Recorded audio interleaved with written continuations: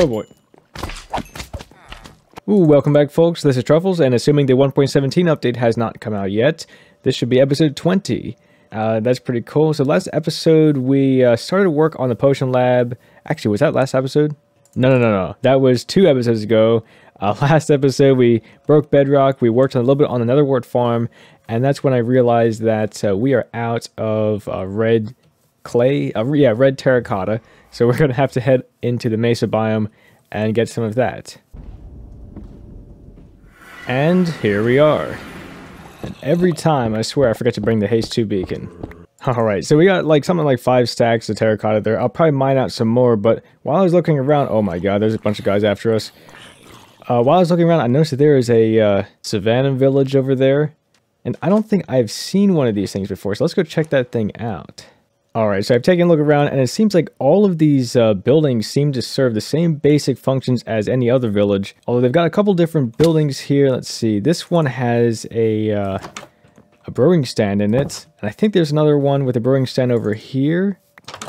Actually, I'm not too sure. So yeah, they all seem to have like the same base professions, I guess. They just look radically different. So that's pretty interesting. I think it's actually kind of inspiring seeing these I don't know, these different types of villages and stuff in the new versions of the game. But anyways, I'm going to head back, and I guess we'll see if I collected enough red terracotta.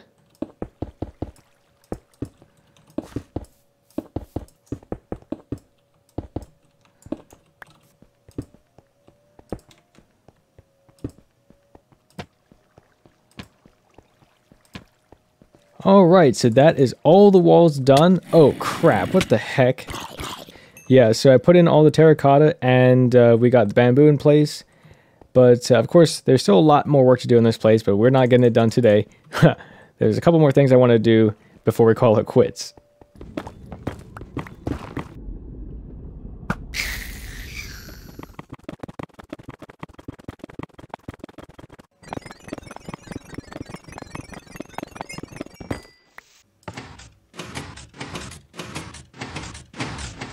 Hey, that still works. And you know what else still works? Is pre-recording episodes. Okay, that's not really going too well. If I sound totally different now, that's because it's now 2 months into the future. Amazing how that works, right? So yeah, the last, I don't know, 5 episodes were recorded all in one sitting, or 2 sittings. And now it is 2 months later. I think we're only a couple of minutes into the episode so far, so yeah, I do have some extra stuff planned here. Let's get into the next part of what I plan on doing. First of all, this guy's going to be in the way because we're going to be doing some major base expansion. As you'll notice, I've been holding off on developing this area, but I actually do have some pretty big plans for here. So what I want to do is I want to dig all this place out, and we're going to make what oh boy, there's a cave down there. What I'm going to call the dining hall. This is going to be the new location for our super smelter. So it's not going to have any purpose. Like, obviously, you don't really need to sit down and eat in this game, but I kind of want it to look like a dining hall, so it has some kind of visual purpose to it as well as being a totally functional build. Aha, and this is the other reason why we need the dining hall so badly. So obviously we have the cow farm, which I do actually plan on moving at some point, because right now it's causing a bit of lag, but I've solved it by turning on entity distance. Anyway, we have all this beef, and at some point I kind of want to automate production of beef. So the dining hall will become a new, not only a smelting system, but a smoker system. So obviously they added smokers in, I believe, 1.16? Something like that. One of the recent updates to Minecraft added smokers, which smelt beef and other food items at double the speed. Now, if you're not familiar, oh my god, there is a lot of fog. Okay, I gotta do something about that. So if you're not familiar, we actually do kind of have a smelting room here. That's this one. This is my super smelter right now. Ultimately, what I'd like to do, and I don't think I'll be doing this today, but I don't even know if I'll be getting the super smelter set up today, super smelter. But I want to be able to sort between ores and food using an auto sorting machine, and automatically sort them out to smokers, blast furnaces, and get that stuff smelted up at a ridiculous speed. But anyway, as you can probably see, I'm tearing out this floor because I actually want to replace everything in here with slabs. But over here in our new smelting location, I'm going to sort of plot out what I want to have as a balcony up here and a stairwell which will go down into our smelting room. I do want the ceilings to be just about as high as the ceilings everywhere else in the base, which is I think 6 blocks or 4 blocks with 2 slabs on the top and bottom. So yeah, I'm just going to keep digging here and we'll see what kind of dimensions we end up with. So I accidentally mined the ground out from under this guy, so now he's going to be wandering around. Oops. Shoot, I'll tell you what I can do is I'm going to build a little path for this guy to get up to those brewing stands, and hopefully he'll be able to turn into a real villager. And I guess I'll do that. And he technically has a path now to get up to here. Oh, here he is. Is he going to go for it? Wait, where's he going? Oh, come on. What? Are you kidding? Okay. I can't believe how terrible the AI is on these guys. Oh my god, he's literally stuck. Oh. Okay, come on. Come on, guy. Oh my god. I can't believe how dumb the AI is on these villagers. Okay, now where are you going? Where are you going, bud? Are you seriously gonna... Wait, did he get it? He did! Amazing. He's now a... What is he? A cleric. And he's... Looks like we need to put in a floor here quick so he doesn't fall down like I did. Alright then, I guess we now have a villager on our hands. Okay.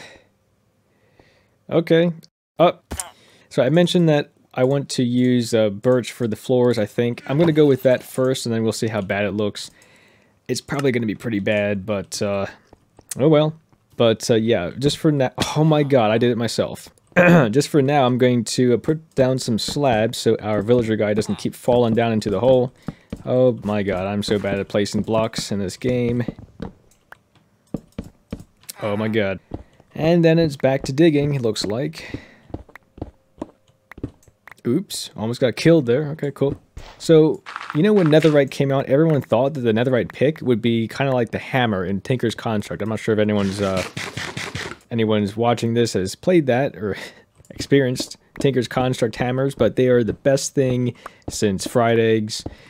They make clearing stuff out like this real easy work because they mine a 3x3 path instead of 1 block at a time like regular picks do. Alright, so that is, I think that is the size I'm going for our new room. And I am beat. I mean, I know that I'm not swinging a real pickaxe in real life, but that is a pain nonetheless. I really do hope at some point we'll be able to get a better beacon and we'll be able to move it over here. Anyway, I should stop complaining. Where is our villager? Wait, is our villager... Where did our villager go? Okay, our villager is gone. That was very quick. Man, it'd be super nice if that guy didn't blow up. Okay, so as you can see, I have installed our floor, and I also have installed this white border going around the outside. This will be kind of how we connect the design language from this area to the rest of the build. Design language, what am I, Steve Jobs? All right, so anyway, I want to lay out the boundary for where we're going to be building this stuff. I'm going to just make sure I have enough blocks here. I think we want to have our floor jut out this way. I'm going to have 6 blocks, 3, 4, 5, 6, all the way out, and then it'll take a hard left. Oh yeah, it's the same dimensions as what I plotted out before. That's cool. So I'll be installing this border, and then we'll figure out where to go from there. There we go. And next is probably going to be the stairs. I do want to have at least a 3 wide here. Actually, let me go and grab some slabs so we can start laying out the pillars. Ah, here we go. Perfect. And great, someone has started using some machine outside, so now it's going to be pretty noisy in here. But anyway, I want to put a pillar here, and I think I'm going to go for a 3 wide pathway here. So what I want to do is have slabs coming down. Oh boy, if I can grab that. Slabs coming down here at least 2 blocks. Something like this will probably work. And then I'll have a little platform here, which will be 3 wide. Oh, that is awesome. You can place blocks while you're inside the scaffolding like that. Yeah, we'll have a 3 wide path here. Kind of like that. That's pretty good. And then from here on out, I think we will simply... Here, let's just get rid of this. I'll just bring this down stepwise. You know what? I think we can use scaffolding here, right? Hopefully we can... Oh boy. We can do something like this-ish. Yeah. Then we can bring down our stairs, which I didn't plan very well. Here we go. This should work. Easy as cake. And then this will be our floor layer. Very cool. Now we've got stairs going from the top layer to the bottom layer. And I probably mentioned this a billion times, but I want to have slabs on the floor here. I do not know if I'm going to use these quartz slabs or if I'm going to use birch slabs for the floor. Maybe I'll stick to birch slabs and figure out how to do the transition from these stairs to the birch slabs. But I don't know. After all, the base in the other room is actually smooth quartz on the floor. It is not birch slabs. I think the birch slabs will kind of be representing our main pathway between base locations, which I'll explain in a little bit. So I've been unsubtly hinting at the fact that we're going to replace all of our grass exposed here with our birch slabs. It's going to be kind of like, if you can imagine, the yellow slab road, yellow wood road, I guess. I don't know. But the reason why I'm putting down yellow slabs here instead of quartz is because I actually want to dig a hole in the wall here. Let's just grab a shovel. So if you're unfamiliar with this location, which I'm sure pretty much anyone watching this is, we built this mountain to cover up our nether wart farm, which is over here. But I do want to make a modification to our mountain and kind of dig a hole this way. The nether wart farm will become exposed, and we'll have to do something about this side of it, which is kind of ugly, but I do have a plan for that, so don't worry. So essentially what we're going to end up with here is an entrance into the mountain, kind of like there, and we'll be able to use this as another way to get into our base.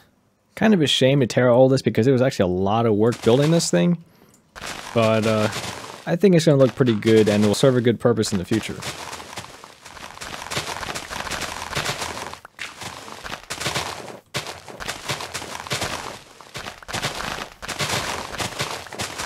Alright, so we got that entire mountain just torn out of here. Wow, that is pretty serious.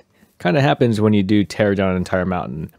Well, I mean, there's still half of it covering up the rest of the nether wart farm. Yeah, as you may or may not know, everything we're standing on, basically from here all the way down to the cow farm. The cows are kind of invisible because my settings are set like that. All the way over to, well, where we just tore out is still man-made mountain. So all this is artificial, and we're currently on top of the nether wart farm. But yeah, over here, I definitely do have a plan for this. I'm not going to leave it as this stone.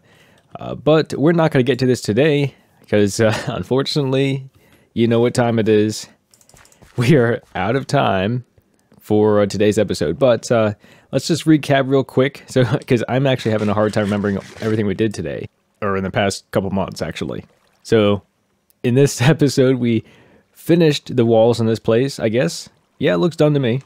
Of course, we still have to do the end caps. Of course, this is this end, and that end will be the same. I do plan on tearing out that side of the mountain there, and I'll be replacing it with some cool-looking windows. But we're going to have to do that either next episode, or let me check real quick. Yeah, that'll be next episode.